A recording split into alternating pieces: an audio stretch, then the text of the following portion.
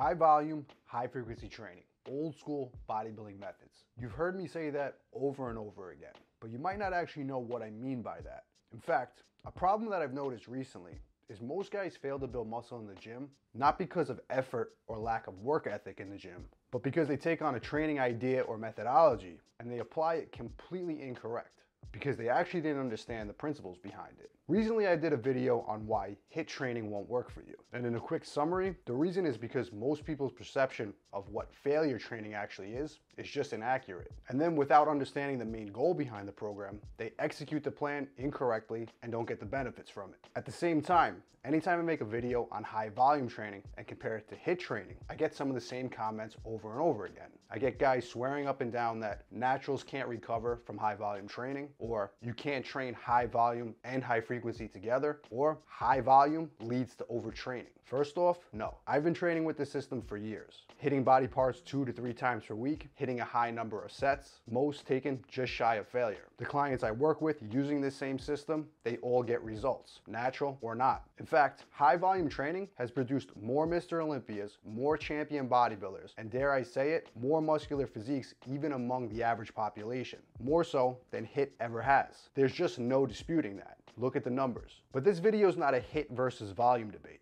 So let's just leave it at that. The point I'm trying to make here is the reason that people either perceive high volume training as overtraining or for enhanced bodybuilders only is for the exact same reason that I argued that HIIT training won't work for you. Your definition of high volume training is completely incorrect. Many people will follow up my argument on high volume training and they'll say something like, you can't recover from 30 sets of chest and then grow. And that right there, that's the reason high volume training doesn't work for you. No one said that you should be doing 30 plus sets of chest. In fact, go pick up Arnold's Encyclopedia of Modern Bodybuilding. Read up on his system of training, the one that everyone loves to hate and call overtraining. Arnold himself has written in there that he believes anywhere from 12 to 20 sets per body part to be considered high volume training. That's actually not that much if you think about it. Most people in the gym, they're easily hitting 3 to 4 exercises per body part with 3 to 4 sets per exercise. And on top of that, I don't even think many of them consider what they're doing high volume training. And many of the same guys that swear up and down by HIIT training or low volume training, they're performing 6 to 9 working sets per muscle group, all done to failure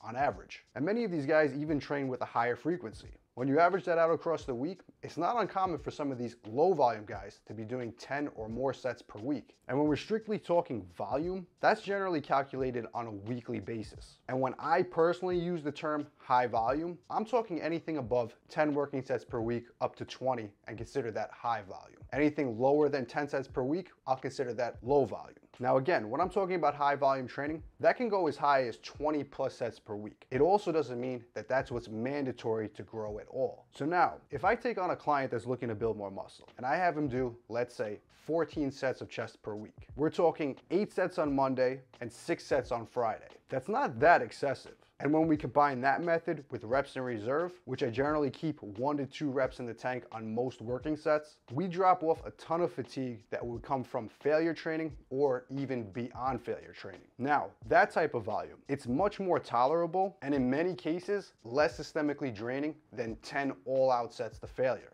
And for the guys that have to be convinced that the sets not taken to failure still count, look at all the bodybuilders from the 60s and 70s using high volume training and almost no sets taken to direct failure. And even if you look at many guys who claim that they do follow a low volume, high intensity approach, look at most of their sets. Lots of them, they're not actually training to absolute failure. And in many cases, if you really look at their training, the majority of the sets, they're leaving a good 1 to 2 reps in the tank. Very rarely does anybody in the gym actually take a set of barbell squats to true muscular failure. Before the quadriceps ever fail in a squat rack, technique will start to break down first, the lower back and the hips kick in, and the cardiovascular system will start to fail. Everything but the actual quads are starting to fail. And out of safety reasons, you end up racking that weight. But despite the fact that the quads are not actually failing, the barbell squat's still an extremely effective mass builder for the legs. And you're actually getting all the muscle building benefits that you need out of a hard working set while leaving that 1 to 2 reps in the tank, even if you perceive it as a set to failure. What about movements like pull downs or lateral raises? Yes, of course these exercises can be taken to failure, but most people are stopping these sets when form breaks down and there's no other clean reps left in the tank. And even if that movement is taken to failure, meaning you can't produce another clean rep, that doesn't mean that the target muscle is failing, as there's many more supporting muscles that come into play. Regardless of how that set ends, if you're performing that set with a high level of intensity, you're still stimulating the target muscle to a large degree. The point I'm trying to drive home here is, on many of these exercises, even though you're failing, the target muscle you're training